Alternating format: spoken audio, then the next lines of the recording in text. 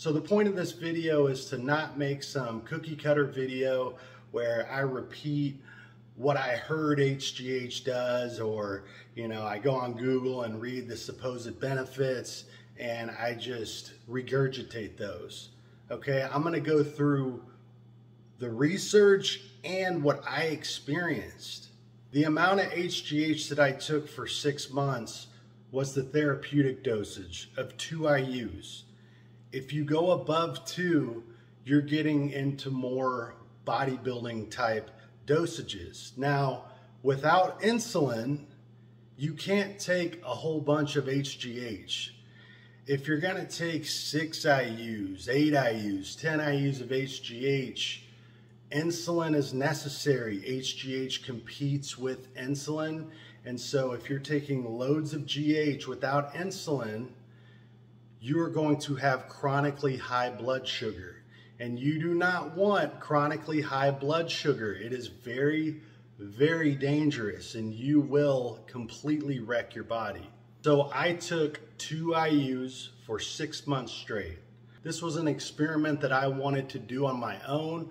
I wanted to see the type of changes that happened. I wanted to see what all the hype was about. I wanted to see fully what HGH was about. Now, I'll tell you right off the bat, if you're looking to get the most bang for your buck, HGH is the worst thing that you can buy.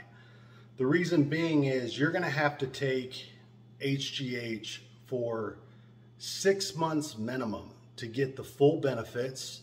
You cannot run 2 months on HGH, 3 months on HGH. It just doesn't work like that. It works in a very, very slow manner.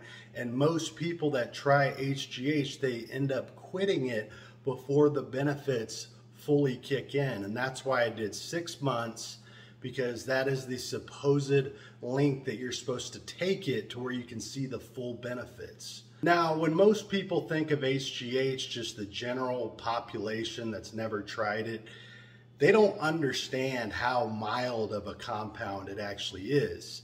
One of my friends actually said HGH is what pretty much gives people superpowers. And that is just so far from the truth. When you compare HGH to anabolic steroids blow HGH out of the water. SARMs blow HGH out of the water. It's not even comparable.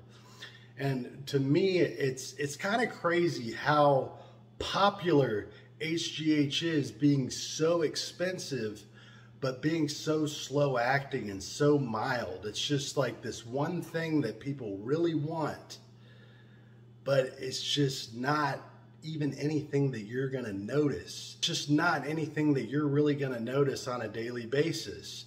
But again, if you're taking insulin and super high amounts of GH, that is a different story.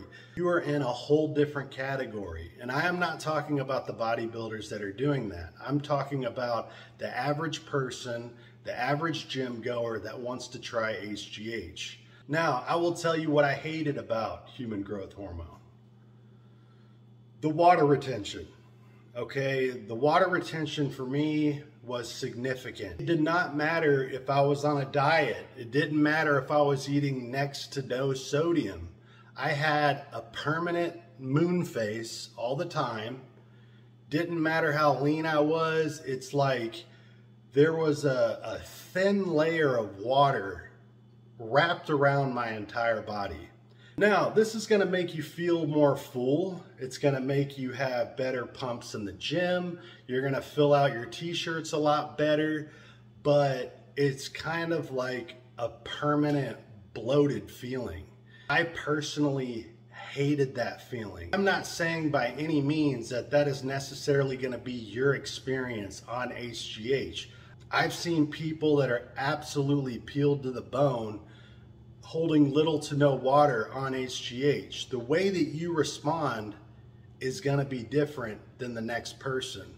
But I know whether you're taking HGH or MK677, you're gonna have a thin layer of water that you're holding. And when you're dieting, that's very frustrating because you're holding on to so much water, You know, you're going in every day, you're weighing yourself, and it seems like you're not making much progress because you're holding so much damn water. And people kept telling me, dude, HGH gets you ripped, it gets you shredded. It's one of the best fat burners that you can take. I did not feel that personally on HGH. There is personally nothing that HGH did where I was going around my everyday life and being like, wow, the freaking human growth hormone. It wasn't like that. Now again, I was only taking 2 IUs. I was not taking a bodybuilding dosage. I have no interest in being on insulin. I feel like that is an awful road to go down. That is just my personal opinion.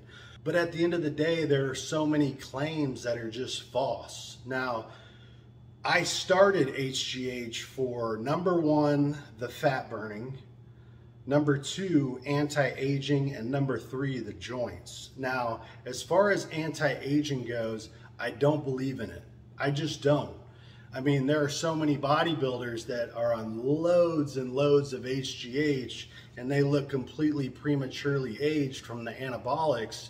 But you would think if it was truly an anti-aging compound that it would combat the premature aging from the anabolics. And you just don't see that. You know, they talk about how it can help you regrow hair. Well, again, if this is like a powerful compound that's anti-aging and helps you regrow hair, why are people on anabolics still prematurely aging and losing their hair? I would feel like by taking loads and loads of HGH, it would combat the negative effects of steroids, but it doesn't seem to. And there aren't any scientific studies that prove that elevated HGH is actually anti-aging.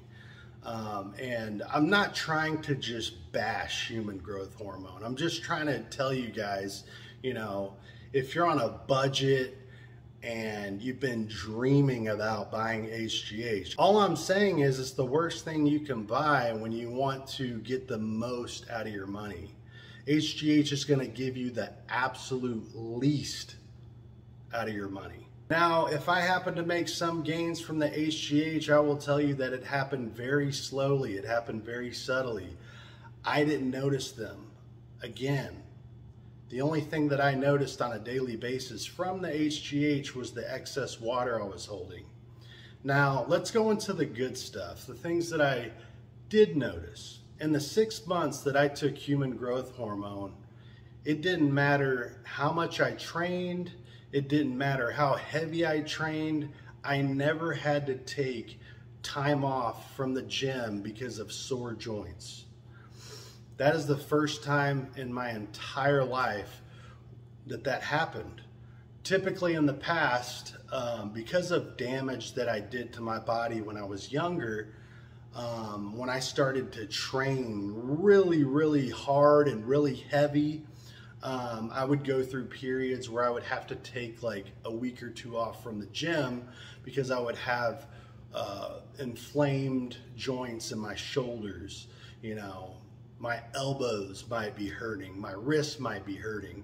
And I'm not the type of guy where when stuff like that flares up, I'm just gonna push through it. I want it to go away. I don't want to be in chronic pain. And the one thing that HGH was amazing at is keeping that joint pain at bay. So I'm a strong believer in HGH protecting the joints. Strong believer.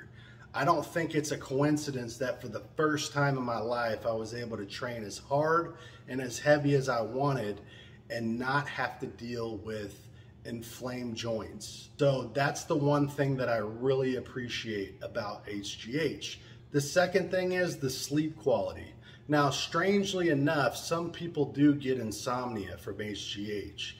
That wasn't me. Whenever I took the HGH, it would put me in a very sleepy state and I would sleep through the night. I made another video on what HGH feels like and I mentioned that. Sleep quality is very good on HGH. And from my personal experience, this is not scientific papers that I'm reading, I'm just telling you what I truly believe.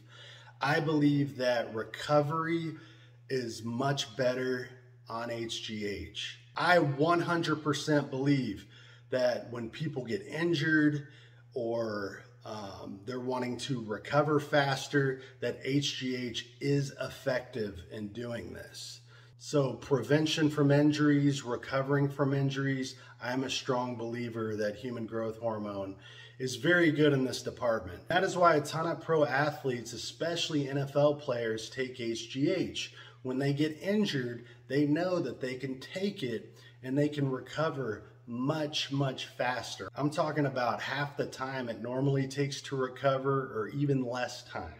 Okay, so this is well known among pro athletes, and again, it just goes back to recovery, protection of the joints, things like that. I'm a strong believer that HGH does this. Now, to wrap this video up, other than recovery, I'm not a big believer in HGH when it comes to muscle building, when it comes to anti-aging. I personally don't believe it. Becoming a superhuman, it's not going to happen. Okay, so if you're wanting to recover faster, if you're wanting to protect yourself from injury, in a nutshell, I think that's what HGH is great at. All the other shit, I personally don't believe. Now, if there is research that comes out that shows people are building a significant amount of muscle on HGH, then I'll change my mind. But again, the only guys that are really benefiting from growing muscle on HGH are on super high amounts and they're on insulin. So that's all I got to say today, guys. Thank you for watching.